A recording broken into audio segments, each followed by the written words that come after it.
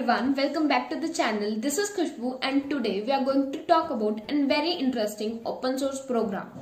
So this program is for everyone, for all the girls, all the boys. There is no age limit. There is no criteria on the basis of your branch or the course you are doing. Either you are from CSIT or you are from ECE, MAE or EEE.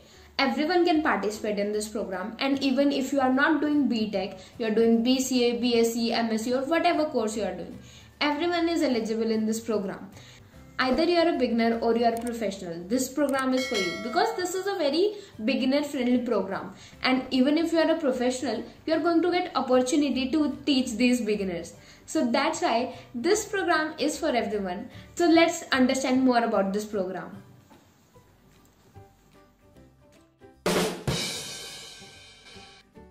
The program name is GirlScript Summer of Code, and don't get misled by the name of the program. It is not for girls, it is for everyone.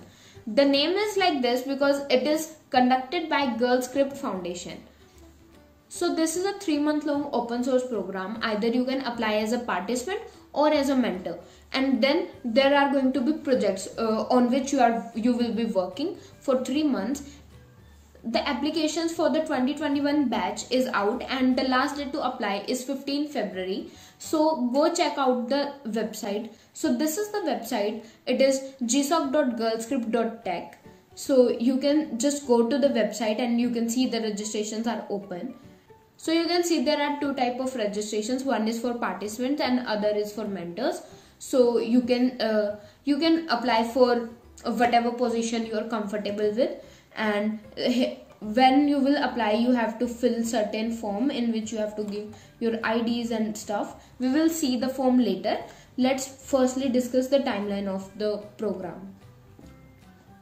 So see, this is the eligibility. So as they have written, the GirlScript Summer of Code proudly entertains participation from all type of genders, age groups and countries. All willing candidates can apply for the mentorship for an amazing learning and leadership experience. Also, the Summer of Code, being open for all, provides a platform to all the participants, both students and professionals, to showcase their talent on a big level. So, as we can say, it is open for everyone. And so let's see the schedule. So first thing that happens is all the project admins actually add their projects to the GirlScript Summer of Code, and so that it can get approved, and then they can start searching for the mentors for the project. So at 20th Jan they started for the projects, and they also started the applications for the campus ambassadors. So when you become campus ambassador of certain program, what you have to do is you have to spread awareness about that program in your campus, which means like if as I am from Maharaja Agharsin Institute, so they will choose certain 1 or 2 students from each and every institute who are going to spread about this spread knowledge about this program in their institute. So if I am the campus ambassador, I have to spread the knowledge about this program to my college only. So that's what happened when you become a campus ambassador. And now from 1st Feb the applications for participant and mentors start. So now it's open and deadline is 15th Feb, and then announcement. So on 20th Feb you will get announcement of the participants and mentors. So you will get a mail saying that if you are selected or not. And then 24 to 28 Feb there is community building sessions. So basically you will be added to a Slack community, and there is all the work and all the talks are going to happen. So you are also going to learn how you can use Slack and like professional platforms basically. And then from the 1st March to 31st May this is going to be the period of GSsoc. So this is it. And so this is not an internship, it is just a simple open source program which can help you getting started with open source and learn about Git and like version control and how to collaborate in teams and how to top 50 performers of this are going to get swags like t-shirts and stickers and all that stuff. Then all the participants who are going to get at least 1 PR merged, PR is the pull request, then they are going to receive the digital certificates. The top 25 performers are going to get the letter of recommendations and internship opportunities, and then the top 3 performers are going to get the cash prize. So that's also a good thing. So these were the prizes and rewards. And if you are interested in knowing that what are all the projects, so you can just go to the project section, and here you can see the projects. So projects for 2021, like today was the last day where they are going to select the projects, so I'm guessing that projects will get out by tomorrow. So right now you can see the projects that were there in 2019 batch and 2018 batch. Projects are mostly same like the last year, so if you are interested in, you can just check out that with your tech stack which are the projects that are available. So these are the projects, you can see their details and what are all the things that are required. HackerRank test case, or you can see there is admin Ashutosh Rathi and tech stack is Python and description. So you can even check out their GitHub and everything. So let's see how we can apply for the same. As we go to the website, so here we can find the registration for the participant and the mentor. So as I open for the participant, you will get this form, Google form, and here you will have to submit your email ID, your names and gender, contact number, GitHub profile and LinkedIn URL. So you can just go to your LinkedIn profile and copy paste the URL, then your college name and country. And